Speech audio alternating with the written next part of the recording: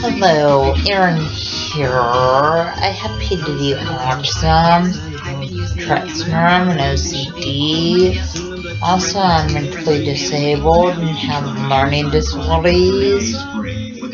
I'm first grade level at reading, second grade level of math, and I'm mentally first grader age. Also, because of medications I take for my mental disabilities, I have a wrapped heartbeat, but I take medications for my wrapped heartbeat.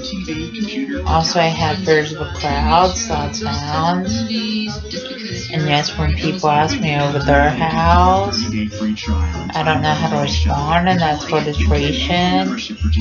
Also, it's hard for me to interact with others.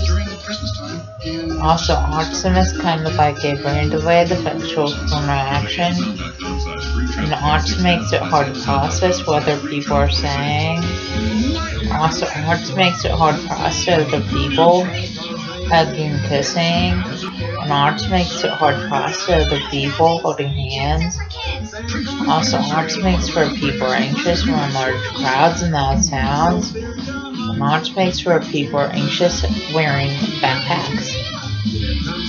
Also, autism makes for people are anxious when fire alarms go off school, and autism makes for people are anxious eating lunch in the school cafeteria.